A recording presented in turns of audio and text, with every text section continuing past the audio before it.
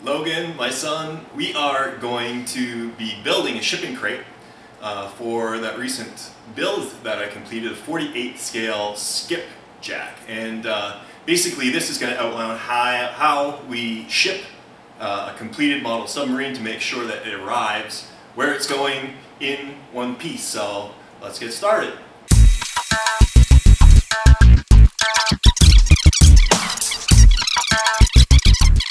So as we're getting ready here, we'll start with a few rules. The first rule is, if you don't need to ship it, don't.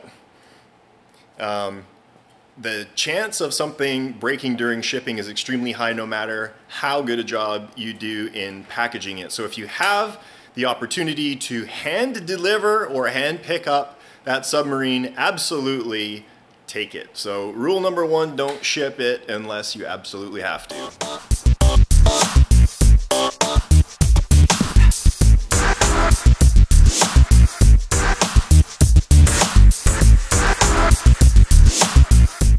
All right, as you can see, we are cutting wood. Rule number two, cardboard works, but wood is better. If you're gonna use cardboard, definitely double wall, double box. Make sure you get the heavy duty cardboard boxes, dual layer. Wood is better. It is heavier, it's more expensive, but the odds of it showing up are gonna be a lot greater. I've seen cardboard boxes literally run over by delivery trucks and still delivered. They're gonna have a harder time with a wooden shipping crate, although they've still tried it. So cardboard is good, wood is better.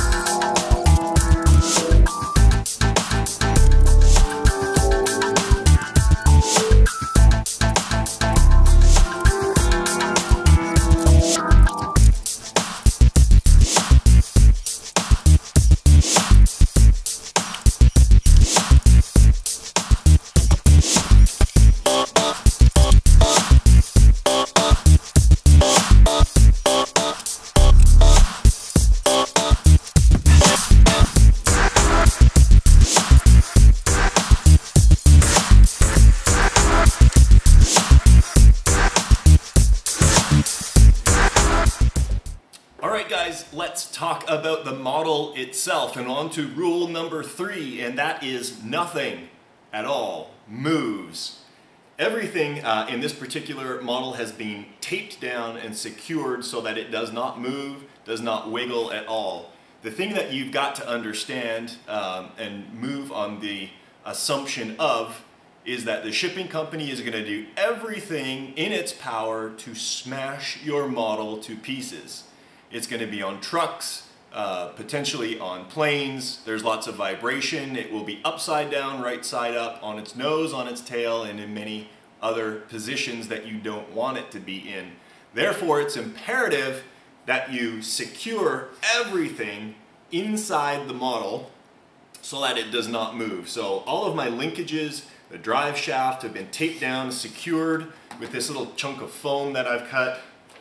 I've got some miscellaneous pieces, some hardware, and the video camera wrapped up in some bubble wrap, and that's press fit inside, locked in between these two bulkheads so it can't move either. The only thing that might wiggle a little bit, and I can even tuck that underneath the bubble wrap, was that waterproof connector. So in theory, unless something actually gets knocked loose, nothing is going to move. So, rule number three, nothing moves.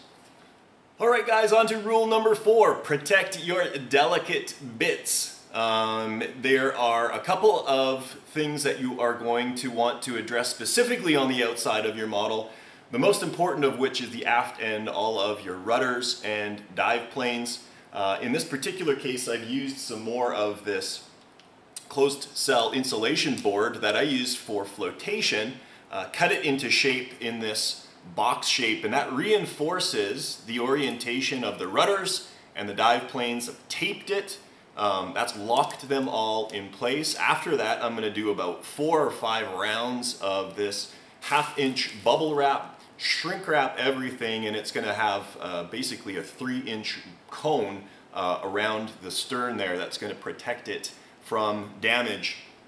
Likewise, the sail is another area that is prone to breakage, and you can see I put 2 big sheets of that styrofoam up there. Tape those together. It's completely rigid, protecting those periscopes, which are unfortunately not removable on this model. And it's also protecting the sail-mounted dive planes. So that was rule number 4, protect your delicate bits.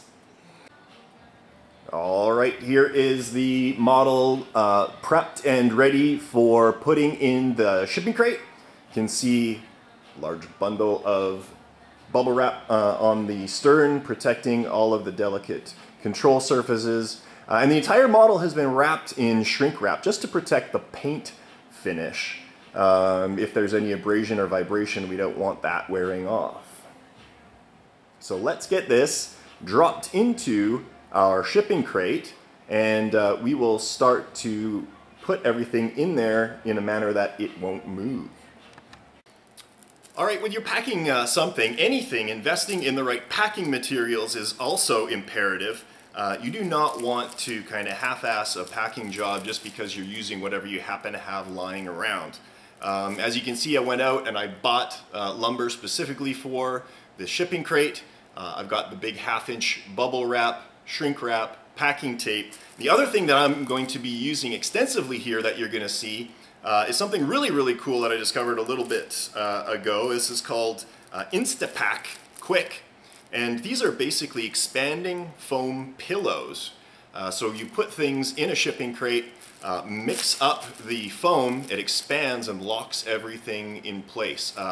Not cheap, but definitely worth it, because it basically creates a custom foam shipping crate that you would typically pay hundreds of dollars for, but for something a little bit less than that. So I'm going to start by laying down a layer of these in the bottom of the shipping crate, putting the display stand on, locking everything in place, and just adding more and more of these until everything is secure. These are what the packs look like when you unfurl them. And basically what I'm going to do, I'm going to do 2 of these at the same time. And you basically crush where the A is and the B is, and you mix them back and forth. That mixes up the catalyst and the foam, expanding foam resin inside. I'm going to throw them down in the bottom, put the stand on top, trying to leave about 2 inches of room between the bottom of the crate and the stand. And I'm going to try and do this all within a few seconds, because you've only got about 10 seconds before this completely seals up and solidifies. So let's see if I can handle this.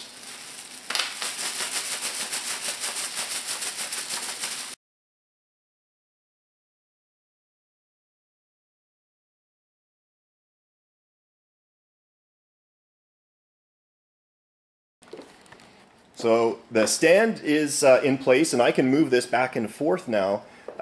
Fortunately, you can see how that foam expanded, formed around the display stand, and that's basically locked it in place left to right. Now what I can do is bring my model over, set it in place, and start filling the gaps with more of these expanding packs. Here is the model sitting in place, and you see I've got about 2 inches all the way around the model, around the front to the back. It's important to have room, which is basically rule number 5. Make sure that you have gaps between the edge of your model and the edge of your packing crate, particularly if you're going with cardboard, because they will drop it on the corner of something sharp. You don't want all that force being transferred through to your boat. So now what we're going to do, I'm going to add some more expanding packs and see how that locks it in.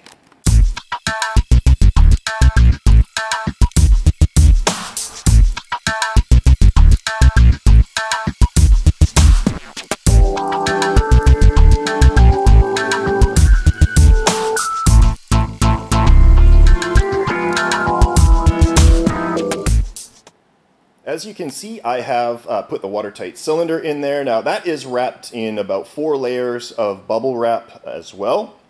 Lots of spacing between the model and the shipping crate. We're going to do the same thing. We're going to sandwich it inside the expanding foam, front and back, lock everything down so there's absolutely no way that it can move. So you'll notice from what I just said that the cylinder is not in the boat. Now you're going to be very tempted to ship it in the boat because it's convenient and it takes up less room. Don't! That's the next rule. Never ever ship your cylinder inside your boat. There is some mass to that, and if that model is dropped on the end, it's going to break free, and then what it's going to do for the remainder of the trip is move back and forth, smashing everything inside your boat. So, next rule of shipping, never ship your watertight cylinder inside your boat.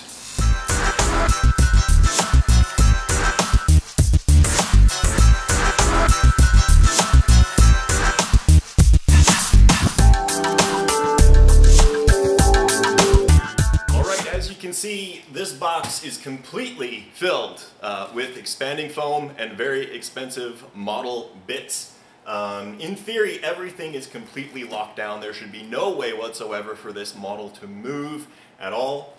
We've got the model itself, the display stand, we've got the watertight cylinder locked down in the back. The main drive battery is sandwiched between 2 foam packages, and then we've also got our radio in the front. The only thing left to do now is include the paperwork, screw everything down, and then we're going to get to markings.